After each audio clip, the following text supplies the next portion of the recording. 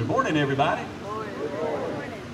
You guys held up to your end of the bargain, and I've held up to mine. I said if you guys kept showing up, I'd keep showing up. And so here we are, another beautiful Sunday morning.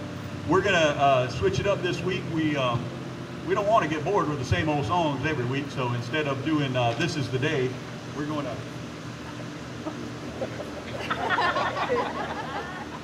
put that on the list, Billy. Yeah, I got it. Joe got it. We are Sunday morning fruit. That's right. You know, we've been out here, thank you, Joe. We've been out here for an hour this morning already, and that day didn't start until I went to singing. I guess it's telling me something. Anyway, we're going to start off today with a brand new opening song called I'm So Glad I'm a Part of the Family of God.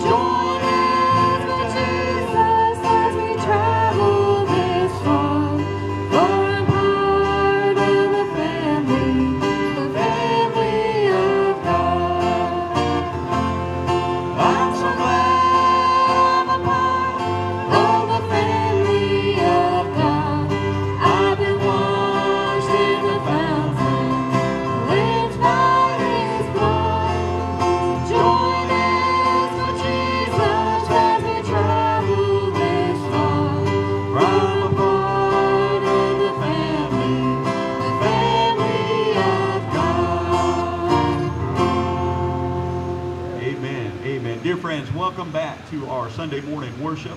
And I am so thankful not only just to be here, but I'm thankful that the Lord has blessed us with a little bit of breeze, a little bit of shade, and yes, even a little bit of overcast clouds today. It is a beautiful day to be in God's metaphorical house, worshiping His mighty name. If you will, please turn to the inside cover of your bulletin and join me in our responsive call to worship this morning. No one has ever seen God.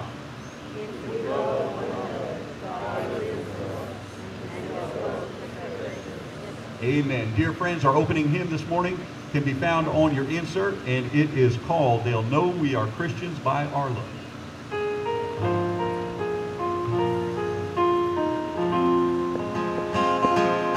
We are one in the Spirit, we are one in the Lord. We are one in the Spirit, we are one in the Lord, and we pray that our unity may one day be restored, and they'll know we are Christians by our love, yes, they'll know we are Christians by our love. We will walk with each other, we will walk hand in hand. We will walk with each other, we will walk hand in hand. And together we'll spread the news that God is in our land. And they'll know we are Christians by our love, yes, they'll know we are Christians by our love. We will work with each other, we will work side by side. We will work with each other, we will work side by side.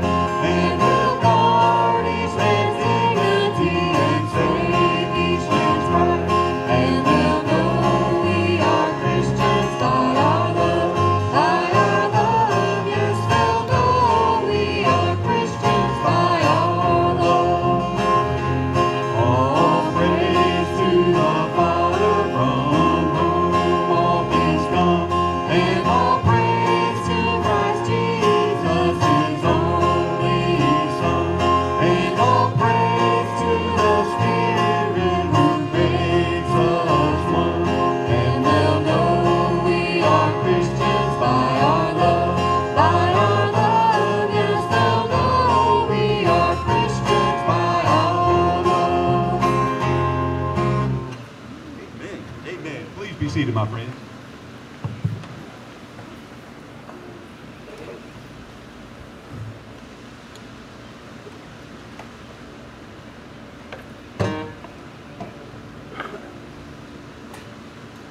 as we continue to face unprecedented times in our lives, as we continue to see the effects of the coronavirus ravage the world around us, and now as we see our nation in turmoil over racial injustice and everything that's going on with that, it's mindful for us as Christians that we can get bogged down in what's going on around us, and we can start to act like the world around us as if there is no hope.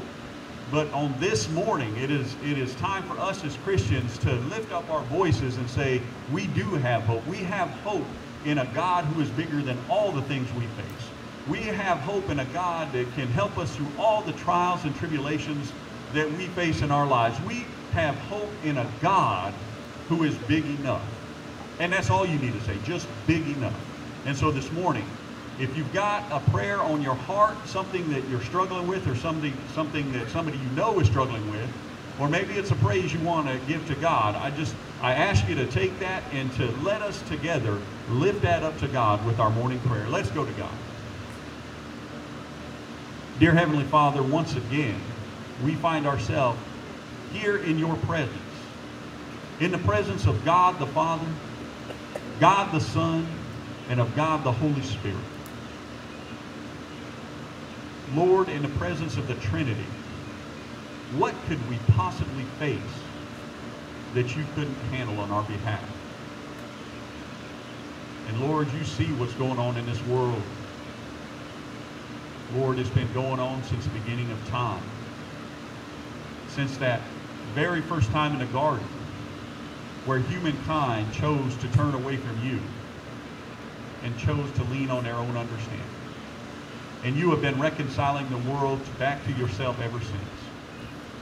So Lord, we do know that the trials and the tribulations we face, they are just part of the growing pains of leaning into the new kingdom, the new heaven and the new earth. But Lord, we acknowledge that it is still hard for us as Christians as we walk in this old world.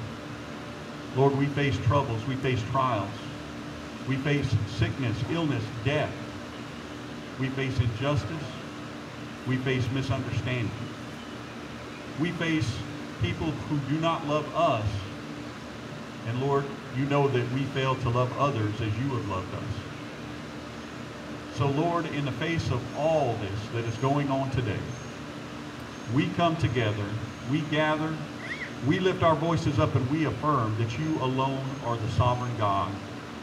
And we lay all of our troubles at your feet. And we ask that you touch each one of these situations that we have lifted up in our hearts and with our lips today, as only you can. And if you choose to make them better according to our will, so be it. But if you don't, we trust that you will make them count for our good and your ultimate glory. It's in the mighty name of Jesus Christ, our Lord and Savior, we pray today. Amen.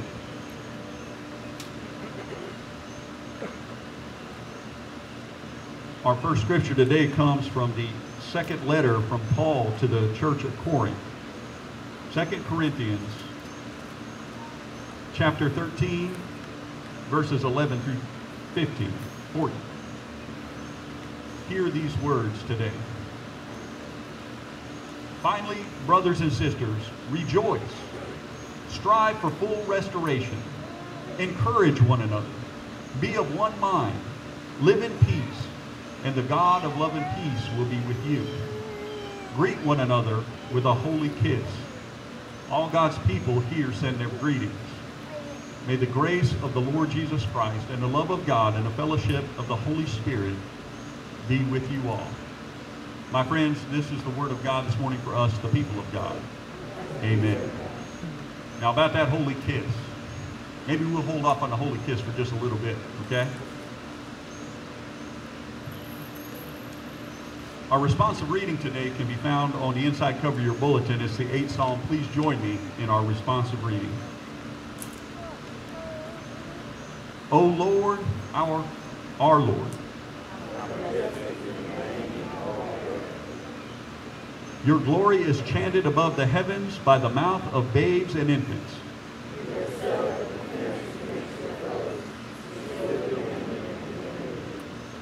When I look at your heavens, the work of your fingers, the moon and the stars which you have established. Oh, I stole y'all's line, didn't I? What are human beings that you are mindful of them? Yet you have made them little less than God. You have given them dominion over the works of your hands. All sheep and oxen, the birds of the air and the fish of the sea. O Lord, our Lord.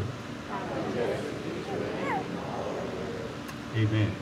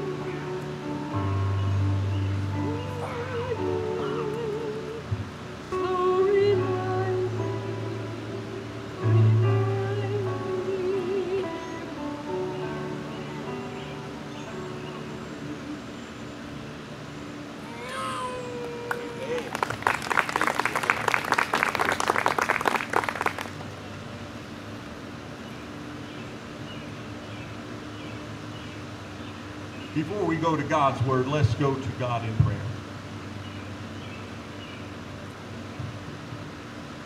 Dear Heavenly Father, once again, we are honored to be in your holy presence. We are honored to be here for the simple purpose of emptying ourselves in worship to you, praising your mighty name, celebrating the love, the peace, and the unity of the Holy Trinity. God, this is such a peaceful time when we are able to come together as like-minded Christians. No matter what the world throws at us during the week, Lord, it is good to be able to come to this place, to be of one mind and one heart and one soul, as we lift our voices up in song to you, as we hear your word proclaimed and explained. It is truly an honor and a blessing to be here this morning. Thank you, God, for preparing this place for us, for sending the Holy Spirit to be here, to welcome us in. Lord, thank you for all you do for us.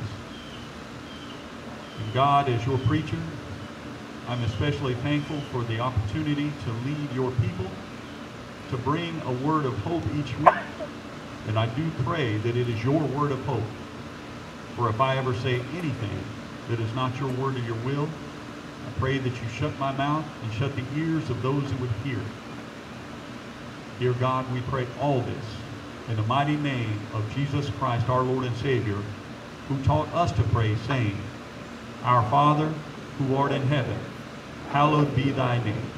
Thy kingdom come, thy will be done on earth as it is in heaven. Give us this day our daily bread, and forgive us our trespasses, as we forgive those who trespass against us. And lead us not into temptation, but deliver us from evil. For thine is the kingdom, and the power, and the glory forever. Amen. Our second scripture reading this morning comes to us from the book of Genesis, beginning in the first chapter, the first verse, where we hear these words. In the beginning, God created the heavens and the earth. Now the earth was formless and empty, and darkness was over the surface of the deep, and the Spirit of God was hovering over the waters. And God said, Let there be light, and there was light. God saw that the light was good, and he separated the light from the darkness. God called the light day, and the darkness he called night. And there was evening, and there was morning the first day. And God said, Let there be a vault between the waters to separate water from water. So God made the vault and separated the water under the vault from the water above it. And it was so. God called the vault sky. And there was evening, and there was morning the second day. And God said, Let the water under the sky be gathered to one place, and let dry ground appear. And it was so. God called the dry ground land, and the gathered waters he called seas. And God saw that it was good. Then God said, Let the land produce vegetation, seed-bearing plants and trees on the land that bear fruit with seed in it, according to their various kinds. And it was so. The land produced vegetation, plants bearing seeds according to their kinds, and trees bearing fruit with seed in it according to their kind. And God saw that it was good. And there was evening, and there was morning the third day. And God said, Let there be lights in the vault of the sky to separate the day from the night. Let them serve as signs to mark sacred times, and the days and the years. And let them be lights in the vault of the sky to give light on the earth. And it was so. God made two great lights, the greater light to govern the day, and the lesser light to govern the night. He also made the stars. God set them in the vault of the sky to give light to the earth, to govern the day and the night, and to separate light from darkness. And God saw that it was good. And there was evening, and there was morning the fourth day. And God said, Let the water teem with living creatures, and let birds fly above the earth across the vault of the sky. So God created the great creatures of the sea, and every living thing which with the water teems, and it moves about in it, according to their kinds, and every winged bird according to its kind. And God saw that it was good. God blessed them, and said, Be fruitful, and increase in number, and fill the waters in the seas, and let the birds increase on the earth. And there was evening, and there was morning the fifth day. And God said, Let the land produce living creatures according to their kind, the livestock, the creatures that move along the ground, and the wild animals, each according to its kind. And it was so.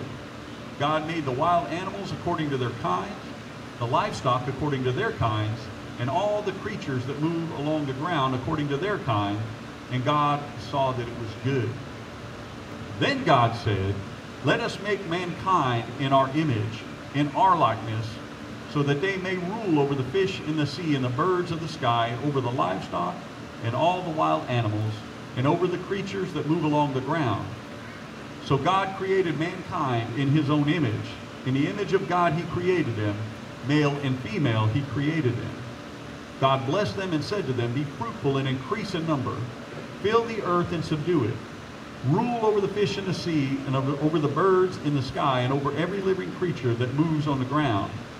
Then God said to you, I give you every seed-bearing plant on the face of the whole earth, and every tree that has fruit with seed in it. They will be yours for food. And to all the beasts of the earth, and all the birds in the sky, and all the creatures that move along the ground, everything that has the breath of life in it, I give every green plant for food. And it was so. God saw all that he had made, and it was very good. And there was evening, and there was morning, the sixth day. Thus the heavens and the earth were completed in all their vast array. By the seventh day God had finished the work he had been doing, so on the seventh day he rested from all his work. Then God blessed the seventh day and made it holy, because on it he rested from all the work of creating that he had done.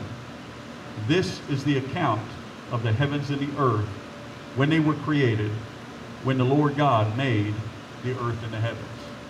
My friends, this is the word of God this morning for us, the people of God. Thanks be to God. You know, I think the old saying goes, you can pick your friends, you can pick your nose, but you can't pick your friend's nose. No, wait, I don't think it goes like that. That's not right. You can pick your friends, but you can't pick your family. Wait, that sounds like it. So you can pick your friends, but you cannot pick your family. For better or worse, most of us can attest that this statement is absolutely true. So today, we are going to begin a new sermon series, and the name of that sermon series that we will run through August is called Family Reunion, which is kind of appropriate because we're moving into summertime. In fact, I just came back last night from a family reunion of sorts, was it not, dear? Down in Somerville. And we had a little get there. So we're moving into the season of family reunions, and so it's very appropriate that this sermon series will focus on family. And today, we start with the book of Genesis. In fact, we're going to be in Genesis for the next 10 weeks. And I know that's a weird place for modern Christians to be. We like the letters of Paul. We like the gospel accounts. We shy away from Revelation usually, but we don't usually spend too much time in the Old Testament. So it's going to be kind of new ground for all of us here. But Genesis, the reason we're going to be in Genesis is because Genesis is a book all about family. If you've ever read it from front to back, from chapter 1 to chapter 50, you know that it really is an account about family. Now, we all have what psychologists call our family of origin. That's the family we're born into. With all of its glories and all of its issues, we all have a family of origin. But we are also, like the song that we sang to start today's worship service off, we are all a part of the family of God. So we hold dual citizenship, as it were, in two different families. And as we start looking at what it means to be family, what better place than on Trinity Sunday in the United Methodist Church that we look at God's perfect family. And so that's what the title of today's sermon is, God's perfect family. In the beginning. That's how Genesis starts. And what no better place to start than in the beginning. Now, if you read, like I don't, but if you read Genesis in the original Hebrew, 5 words in to the Hebrew book of Genesis, you have the word Elohim. The word Elohim is one of the words that we translate into the English God. But here's the thing about the word Elohim. Elohim in Hebrew is a plural word. It actually means God's. So what does that mean? Most readers of the English Old Testament never realize that that's a plural word, even though we're given some clues later on, and I try to accentuate them in the reading. But we don't even realize that the plural is used there. But what does that mean when it says Elohim or gods? the first thing that it means is it's referring to God the Father, who is doing the speaking and the creating. So we have God the Father right there in the beginning. And then we have in about verse 2 or verse 3, when it's talking about the waters and the darkness was over the waters, it said, the Spirit of God hovered over the waters. So in this Hebrew word Elohim, that is a plural, we already see the hand of God the Father at work. We see the Greek word is pneuma. The Hebrew word is ruach, which is the Spirit of God or the breath of God moving over the waters. And then if you fast forward a few centuries and a few books in the Bible to the Gospel according to John, in the beginning, same way as Genesis starts, John starts his Gospel with, in the beginning was the Word. And the Word was with God, and the Word was God. Well, who was that Word that John was talking about? God the Son, Jesus Christ. So in the beginning of Genesis, this Hebrew word Elohim that we don't, most of us have never even heard that word.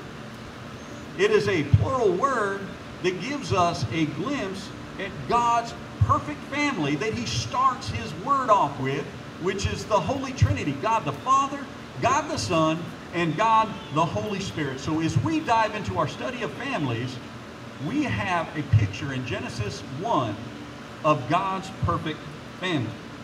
Now, things are divine and things are perfect in the scripture that I read you this morning. And I want you to hold on to that perfection. I want you to grasp it tight because it only lasts for 2 short chapters. God's perfect family, well, no, hold on. Before I get myself into theological hot water, God's perfect family lasts forever. But our participation in God's perfect family lasts 2 short chapters in this book.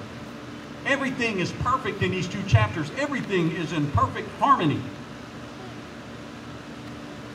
Then comes mankind. We come into the story a little bit later, on day 6 of creation. We are given a beautiful place to live in chapter 2 called the Garden of Eden. We are given a wonderful job, as any farmer will attest, of tilling the land and tending to God's plants in his soil. And then it gets a little bit messy. The rest of Genesis is a story that starts to incrementally focus in on one family who God chooses to bless the rest of the world through. But here's the problem. The book of Genesis, as we'll find out over the next 10 weeks, and those of you that have been doing my online Bible study with me, we know that this is not God's perfect family. Now, as we move along through this looking at this view of God's perfect family, or God's family, things are going to take an interesting turn in the book of Genesis. You see, Genesis 1 gives us the model of God's perfect family, how God sets it up to be exactly what he wants it to be. And the rest of the story just gets worse and worse and worse. In Genesis chapter 4, you're going to see murder, where one brother kills another. You're going to see lust come into the picture. You're going to see incest. You're going to see rape. You're going to see incest/rape. You're going to see adultery. You're going to see sibling rivalry. You're going to see trickery and betrayal, just to name a few of the things that we will see in the book of Genesis as we go along. You see, the book of Genesis moves us far, far away from God's perfect family.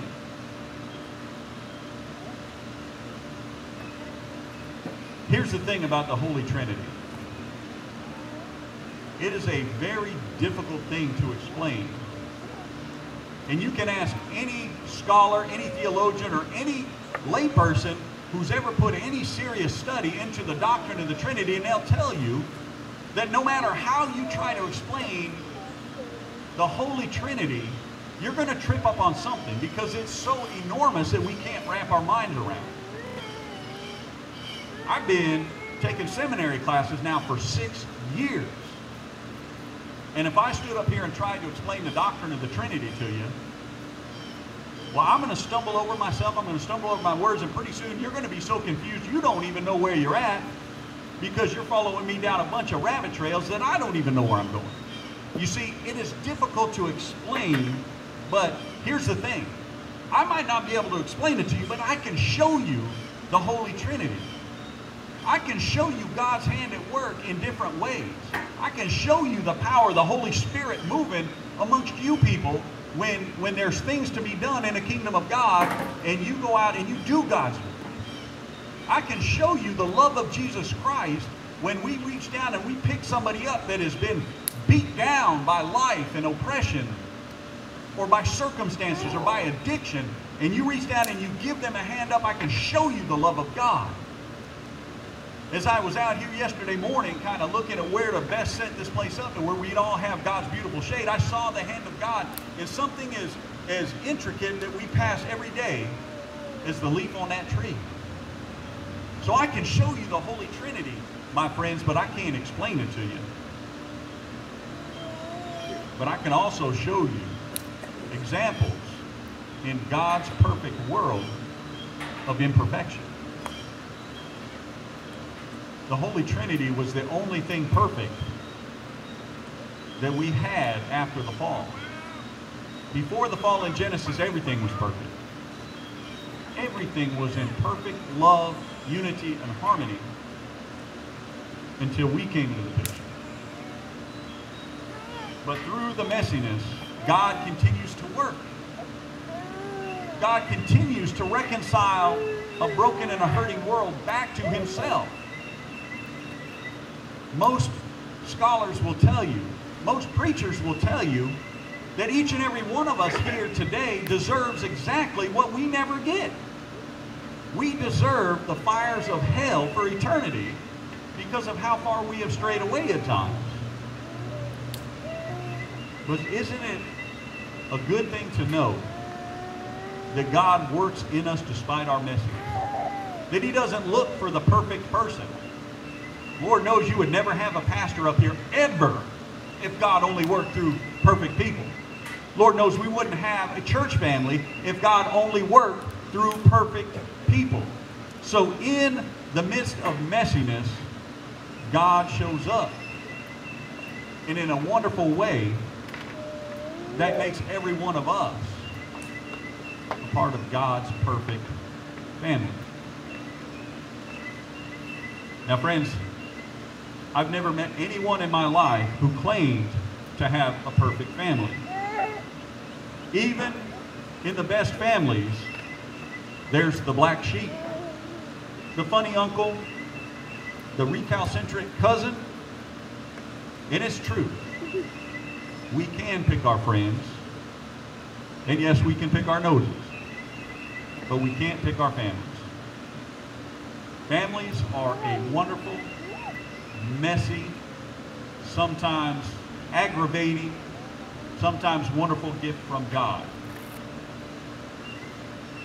But in the characters we'll meet over the next 10 or so weeks, they couldn't pick their families either. But they were picked by God. So as I stand before you this morning, I would like to give you this word of gospel hope. The gospel of hope lies in the fact that God moves in us and in our lives despite our family messes, despite the people in our families that we don't get along with, the ones that aggravate us, and yes, the ones we aggravate. We might be one of the ones I listed. So I thank God this morning that God has given us another great example. This morning it is the image of the Holy Trinity, for it represents the eternal love, joy, and peace of God's perfect family. In the name of the Father, and the Son, and the Holy Spirit. Amen. Amen.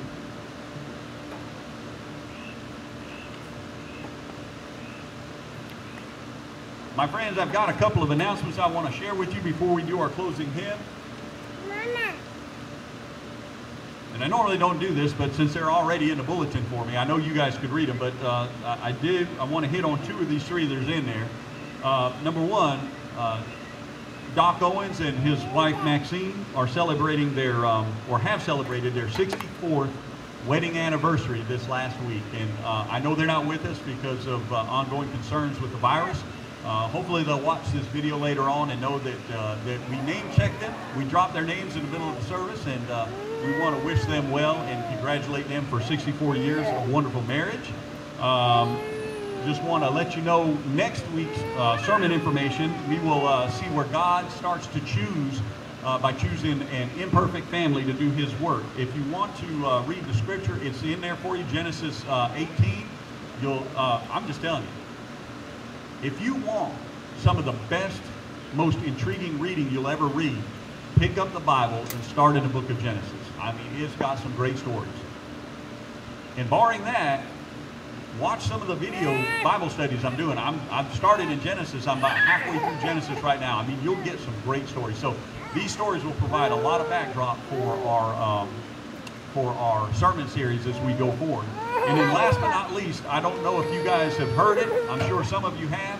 But our beloved Epworth Children's Home up in Columbia, they suffered a fire here recently. Their maintenance shed that houses all their supplies for the kids burnt down. They lost a lot of supplies. They are in urgent need and have put out a statewide call for supplies to resupply what they have lost. On the back of your bulletin is a supply list. It's also floating around on Facebook. We put it on North's Facebook page. And Miss Barbara said, where's Miss Barbara? Miss Barbara says she's got larger copies if you would like. They have a lot of needs. This basket on the table this morning is a representative of what their needs are. Miss Barbara says we've got somebody that can take the supplies up to Epworth if we can gather them, and either let myself or her know and we will get them up there. You also can look on here, they've got an address for the Epworth Children's Home.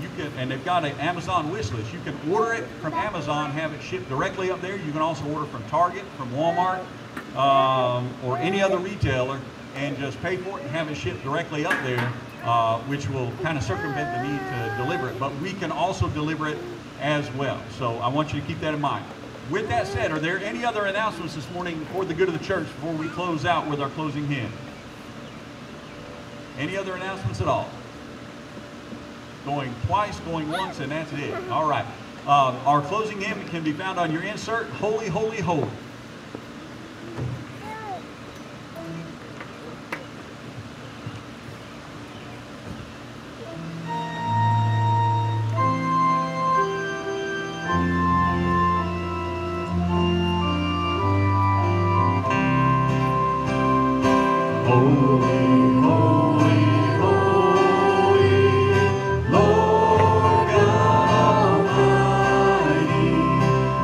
Early in the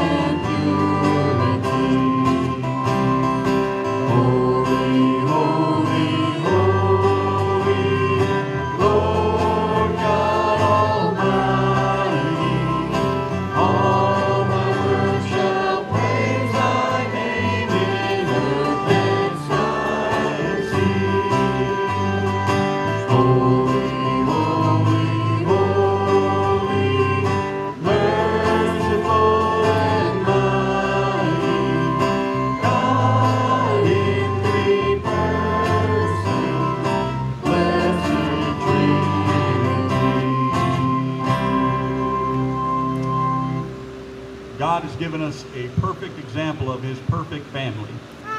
Our families might not look perfect just quite yet, but just remember, God is still at work in our lives. He's still creating things anew.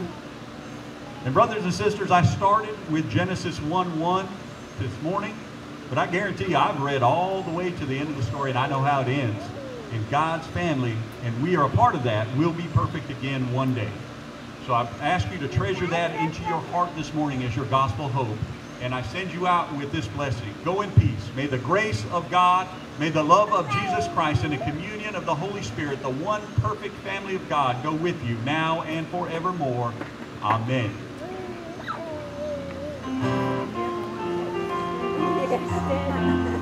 Also, everybody be sure to tell Dag and happy birthday. He turned 16 today. Hey folks, remember to click the subscribe button below and ring the bell to be notified when we post new content. And as always, if today's video touched you in some way, please hit the thumbs up button and leave us a comment. We love to hear how our content impacts your walk with Jesus Christ. Until next time, God bless.